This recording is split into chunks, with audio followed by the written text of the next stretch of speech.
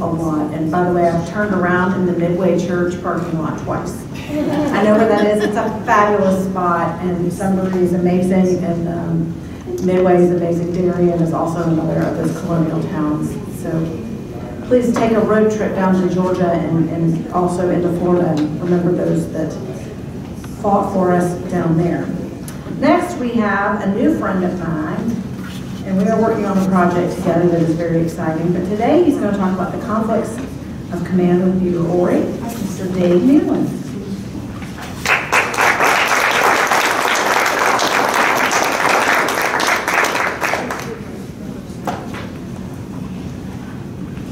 Okay, I'm going to do a sound check. And is this loud enough, you guys, or we're not? No, okay.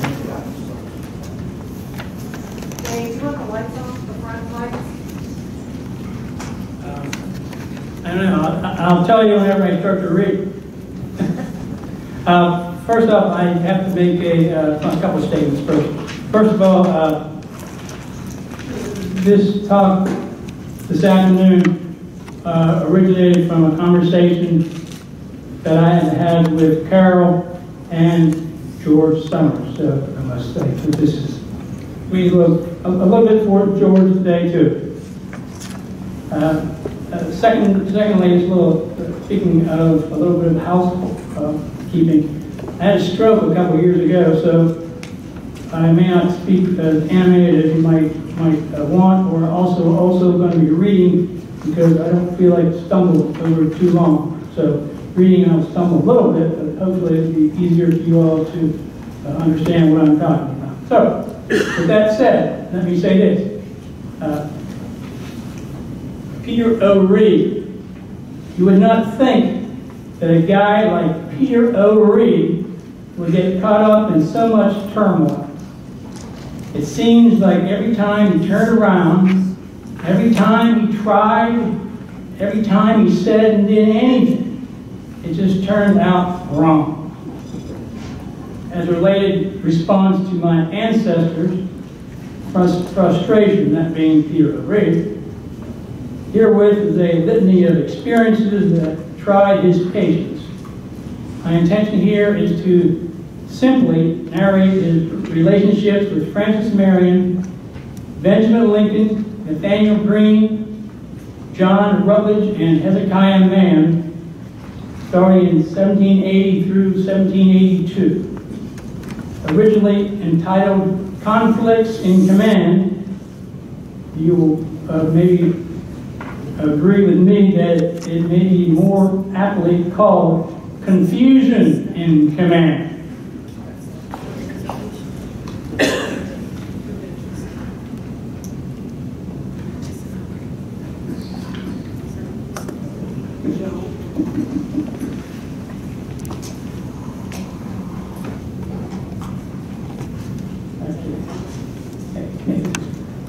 All right. For 4 years, Peter Horry served with Francis Marion in the 2nd South Carolina Regiment. He was promoted Lieutenant Colonel Commandant of the 5th Regiment in 1779, the same rank as Francis Marion. Now, stay with me on this crossover of Horry's military and personal life. Horry's regiment was disbanded following the disastrous defeat at Savannah in October '79. After resulting reorganization of the South Carolina regiments, General Lincoln sent Horry on furlough based on his seniority. Lieutenant Colonel William Henderson, instead of Horry, was to command the new 3rd Regiment. Then, for some reason, Henderson did not accept the assignment. Meanwhile, back in Georgetown, Horry was courting, he hoped, Miss Mary Mann. That name comes to the current, just by as an aside, as Mansfield Plantation. And Miss Mary Mann had been at some point the owner of that current plantation. Lincoln then recalled Horry to the position Anderson rejected. Lincoln's aide, Major Headman Earn, wrote February 11, 1780, "You are this day in orders for 3rd Regiment as commander, and the general desires that your presence is immediately and absolutely necessary. We have served intelligence of British troops having landed, and we are just informed that 47 sail are now off Stoner. The siege of Charleston has begun." Horry wrote Miss Mann February 13th. "Notwithstanding the return of my letter, apparently his courting efforts were not possible. By express from General Lincoln, received information, urgent terms require my attendance. In defense of my country, I now only to entreat you to believe that if ever I survive this impending storm, nothing will satisfy me better than being approved of by you." Horry headed for Charleston. Major Hearn intercepted Horry on the road and informed him that Henderson had decided to accept the position after all. Hearn wrote February 11th. Now we know that Horry has just been named to be the new commander, and a day later, Earn wrote, "I am sorry to have troubled you with my letter of this date by the express. Colonel Henderson, before the order was issued, informed the general that he had altered his mind and would accept the appointment." So he's been hired, and now he gets fired. Crestfallen, Horry returned to Georgetown. Fortunately, he was absent from the fall of Charlestown in May 1780. And as an aside, Miss Mann and Horry did not marry.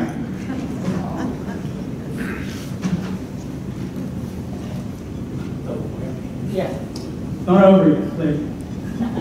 After the fall of Charlestown, Horry migrated to North Carolina. He reunited with Marion at General Horatio Gates' camp.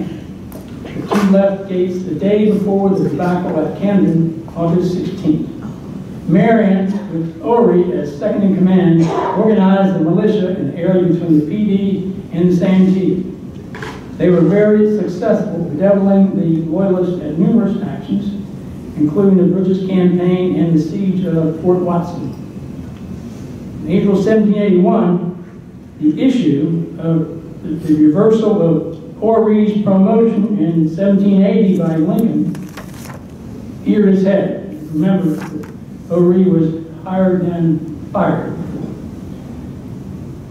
On April 20, Horry wrote a letter of grievance to General Greene. It is uncertain whether Horry sent the letter.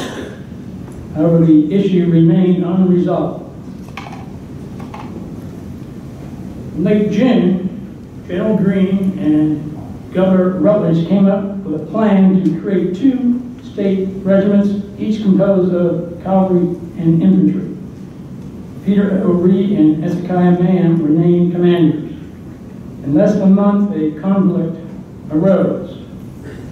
Horry outlined how Mann had challenged Horry's right to command.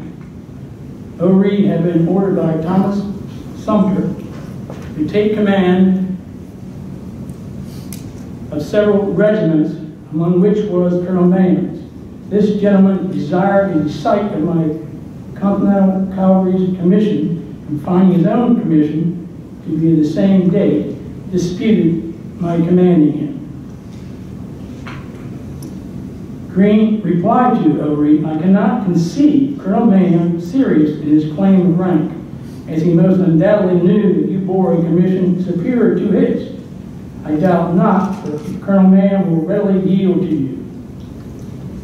Maynard did not yield, but the issue went on the back burner. At that time, Horry's leadership became the focus of intense criticism. Governor Rutledge had revised regulations regarding militia duty. On September 23, Marion wrote Horry, I am informed that you or some of your officers have ordered a tar kiln to be set on fire to make coals for your workmen. If I find it true, that gentleman shall be immediately put under arrest and tried by a general court-martial. I am informed of a great number of men, all of them not doing the service of 1/3. Horry was ignorant of the new militia regulations. In frustration, he wrote Marion on August 5, I am sorry for such orders and believe there must be some mistake, as I do not suppose your intentions can be to prevent me my equipping my men in the field, which must be the case if you debar my employing workmen.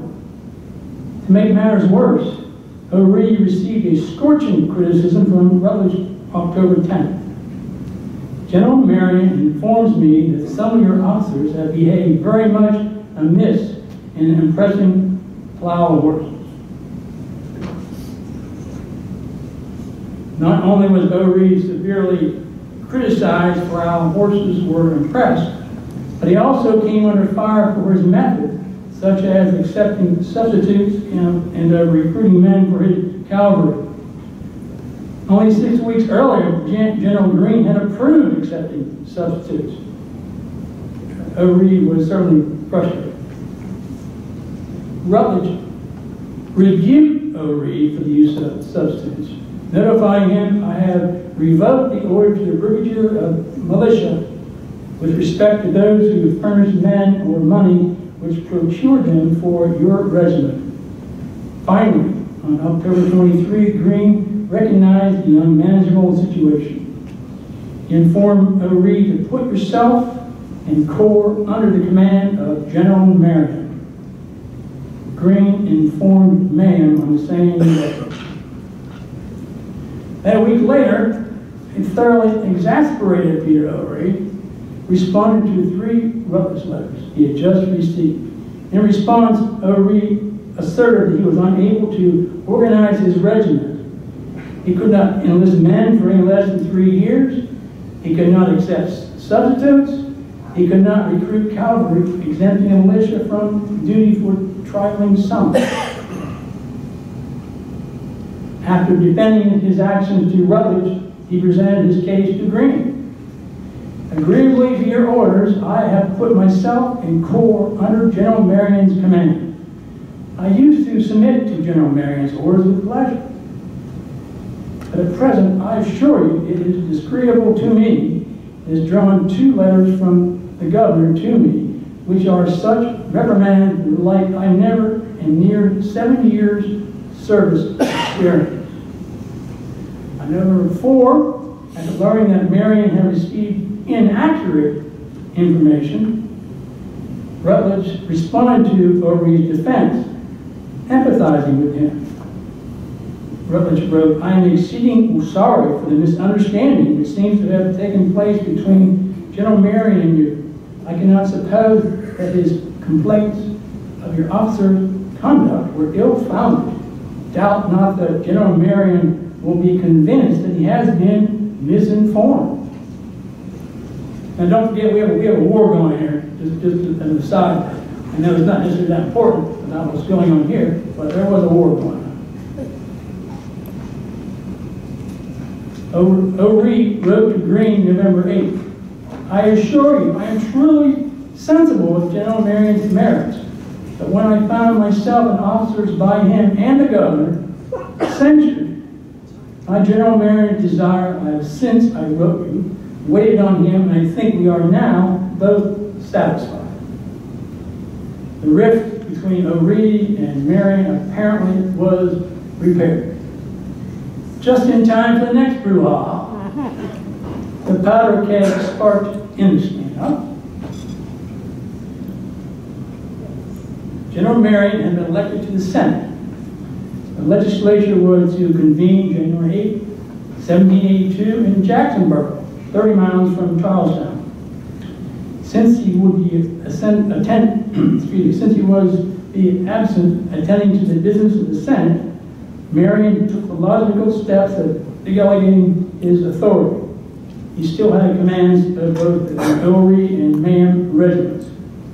But remember, back in July, Mayhem had refused to accept Horry's authority because they had commission date on the same day. When the issue of rank again surfaced 6 months later, Marion was quickly to confront both commanders.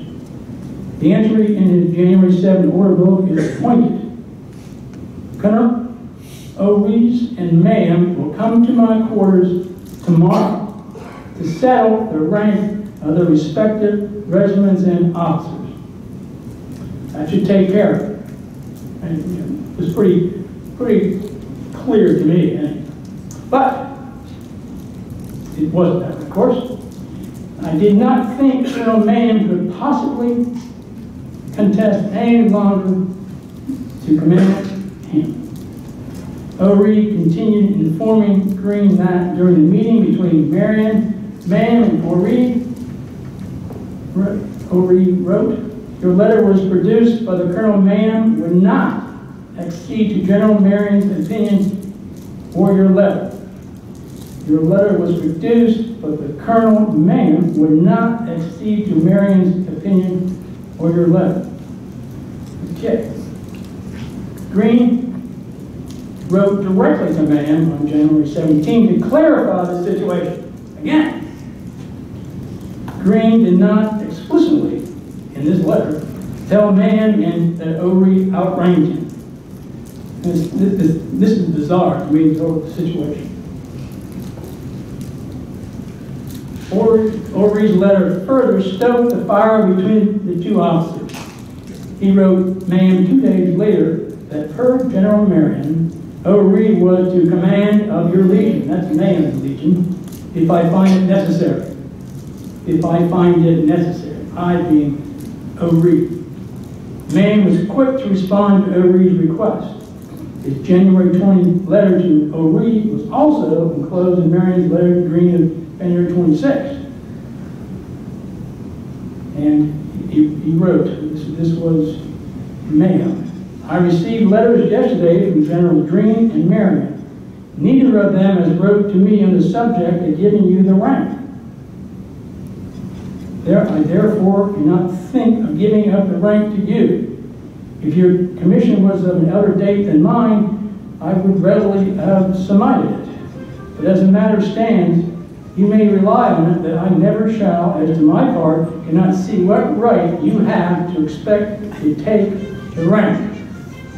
That's Mayhem right there. He's ticked off about it.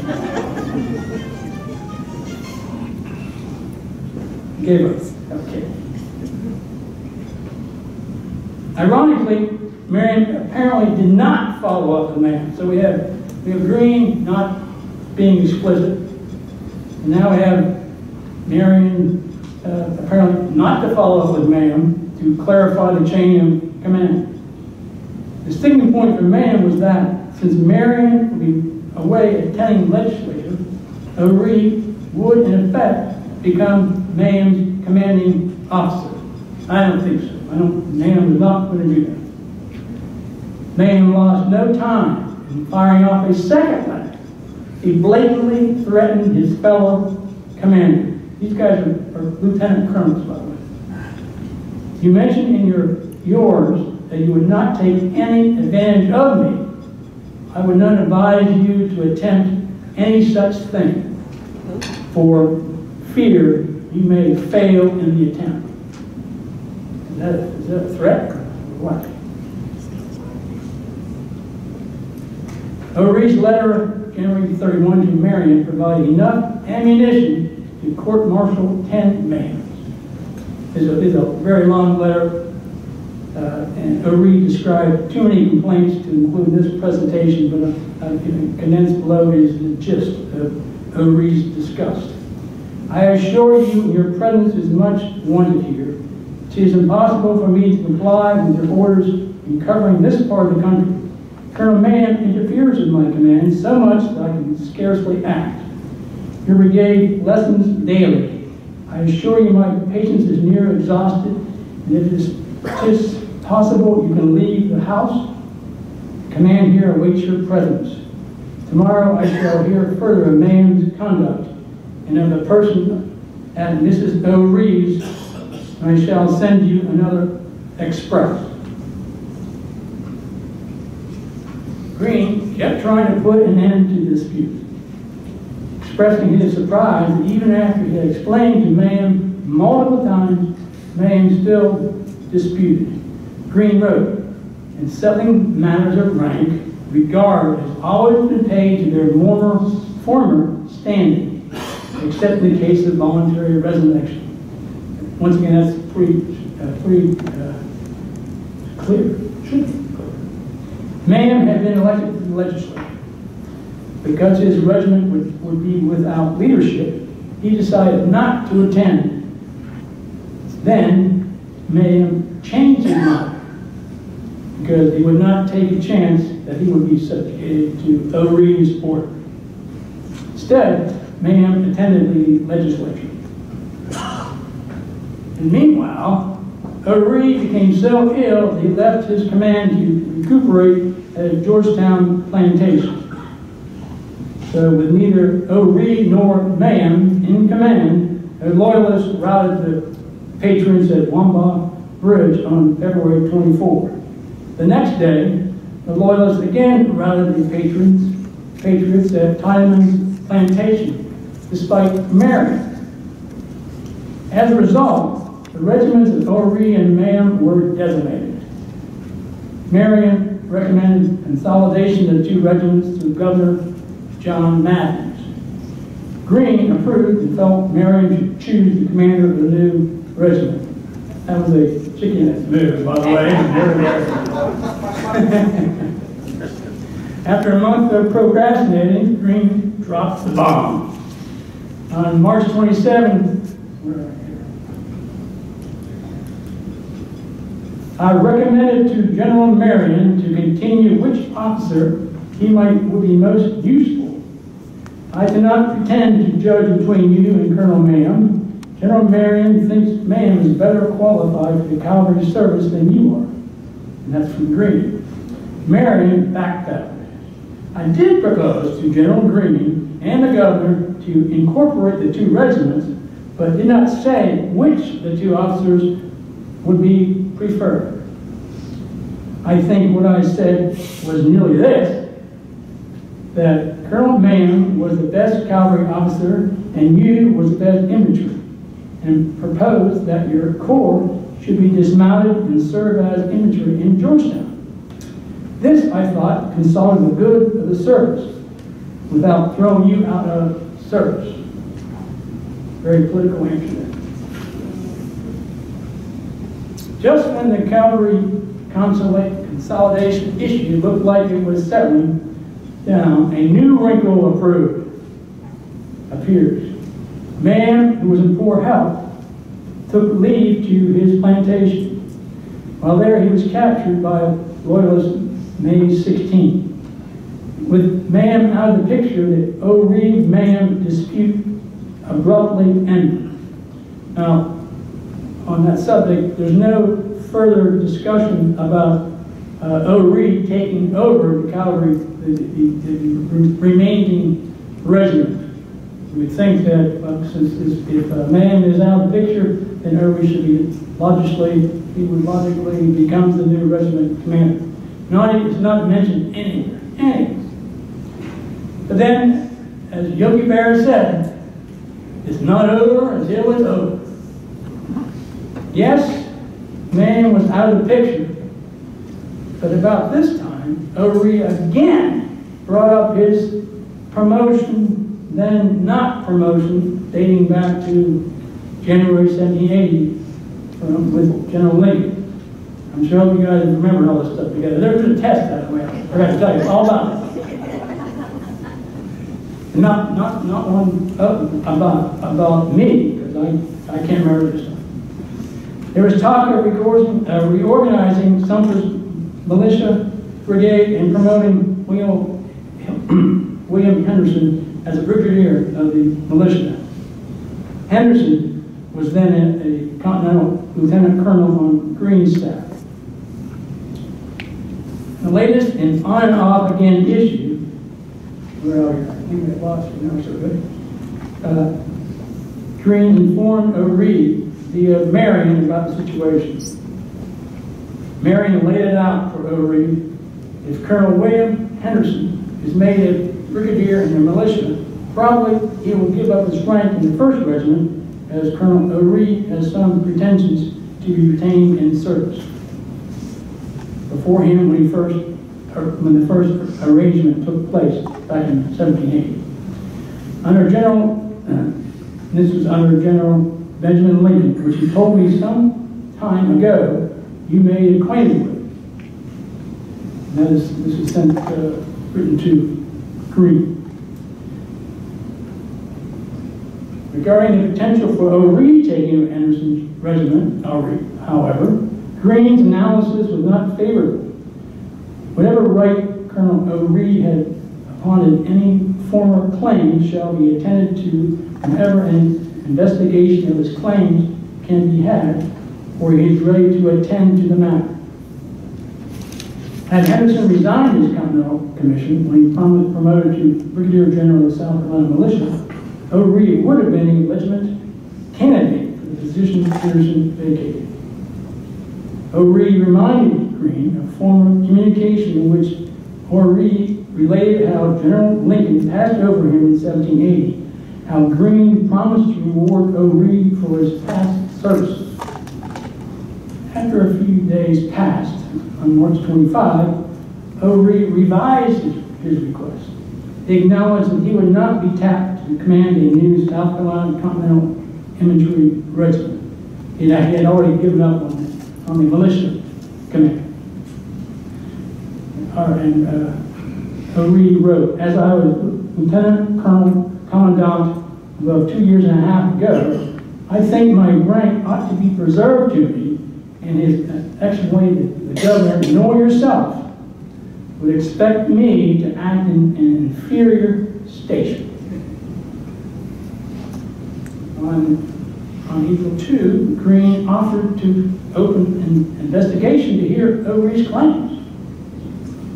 O'Reilly bemoaned as to an investigation of my claim to be transmitted to the Minister of War is little worth such trouble. The past treatment of my country to me has never encouraged my service or even given me my just dues. Therefore, I have no great ambition to persevere in her ill treatment, although she is hardly welcome to what is past. As a final blow, Greene acknowledged the findings would be forwarded to the Minister of War for a final decision. Ironically, Benjamin Lincoln, remember him from 1780? This Minister of War, the same Lincoln, had promoted Henderson 2 years earlier. So obviously O'Reilly realized there was nowhere to go with this one. This is a dead issue. O'Reilly informed Greene on January 20 that Marion's approval, he had turned over command of the 16 remaining dragoons in his regiment. And a rejoinder, O'Reilly would have to retire unless Greene or Matthews ordered otherwise. Either had duty for him, he would need new powers or new commissions. Greene wrote back, at present, I have no commands which will interfere with your wishes for retirement. Gave all of it out there, didn't he? Greene concluded, I sincerely thank you for your polite attention to all my wishes and for the very essential service which you have rendered the public and me in the arduous struggle. Now, how many people do you think Greene wrote that to his former officer? He looked pretty mad in this one. I mean, this is probably the same guy after he got his last letter. Wham! After 7 trying years, O'Reilly returned to the life of planter in the Port Georgetown area. O'Reilly wrote a biography of Francis Marion, passing it on to Reverend Mason Locke Weems. who transformed it into an historical romance. Peter O. Reed held his commission in the South Carolina militia, attaining the rank of Brigadier General. In 1784, 148 citizens of Georgetown sent a letter writing to General Francis Marion. We, citizens and freemen of the District of Georgetown, convey to you our grateful sentiments for your former numerous services, not forgetful of that general by whose prudent conduct their lives have been saved and their families preserved from being plundered by a rapacious enemy. Peter O. Reed was the first signer of that letter. O. Reed went on to become a member of the South Carolina Senate and House of Representatives. General Peter O. Reed died in 1815 at the age of 72. Amen.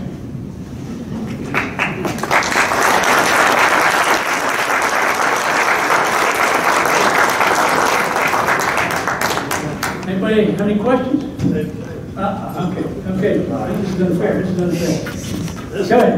This is unfair, but it's clear. There are a couple of items to add to the confusion that David described so eloquently and so greatly. It's a great presentation, and it's all 100% there except for a few things. Just a quick note, in April of 1781, Sumter and Marion were brigadier generals of South Carolina militia. Okay, not Continentals anymore. They still held their Continental commissions, but they were head of the militia. In April of 81, Sumter was authorized 5 state regiments of dragoons and infantry. So these men were now considered on the state payroll, not just militia. So now Sumter had militia and state troops. Marion and his men were ticked. They didn't have state troops, they were just militia. So Marion, he fought for the whole spring and summer to get some more state troops. So finally, in October of 1781, he was authorized 2 regiments of state troops under his command. 1 Hezekiah Mayhem, 1 Peter Horry. What really caused all the confusion was that at the time Mayhem was a major.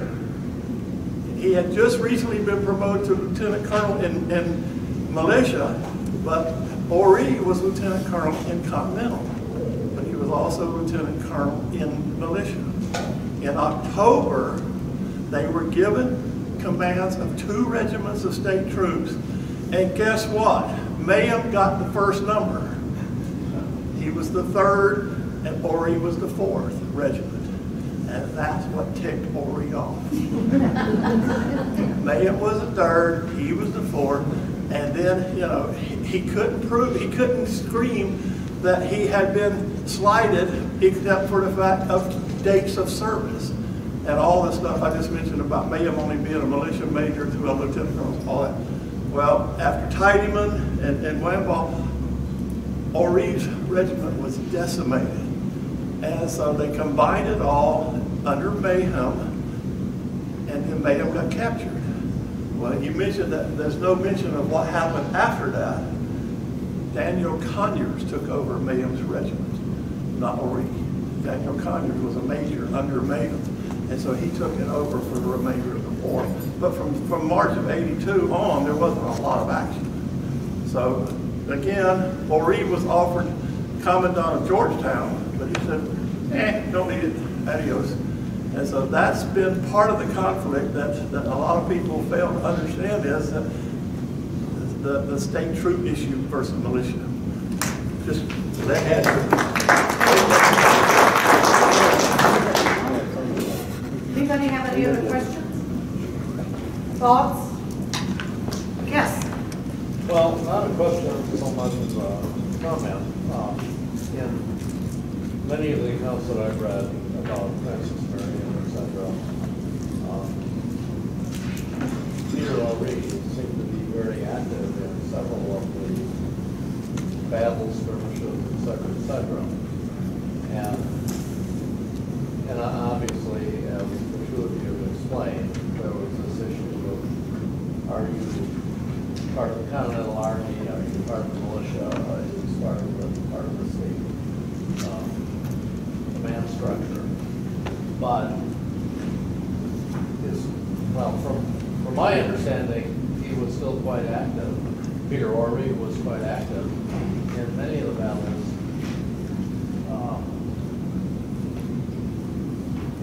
Acting under some authority or acting as a volunteer or whatever.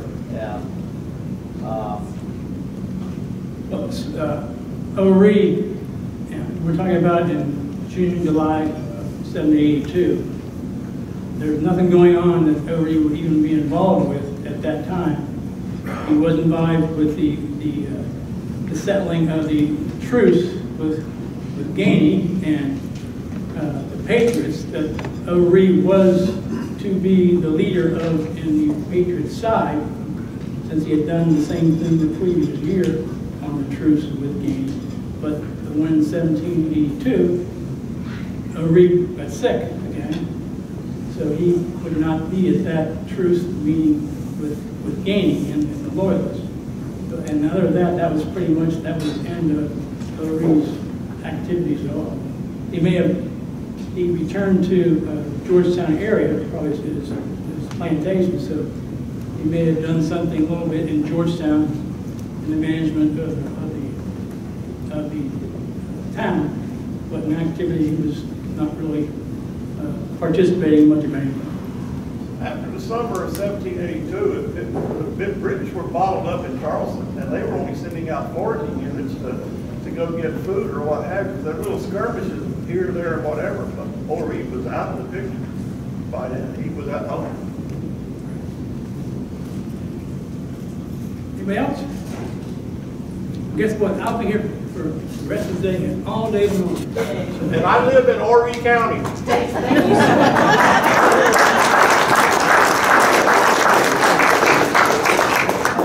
Hey, thank you. As a military wife of 24 years, I can tell you that sounded just like something that my husband would have come home with, right? Oh my gosh, that's what's been so amazing to me, learning about the Rev War, is that these people are fighting, but yet there's this epistle war going on, and they're just having these conversations, and it's amazing to me. Very, very human.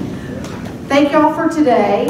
Please make sure that you visit the museum here in Manning. It's fantastic. Take a drive by the murals. But please be back here. I'm going to tell you, like a good mom, 5:45, because we're kicking off right at 6 o'clock for dinner. I love it. You're on mine. He's winning a prize. Make sure you visit the vendors. And are there any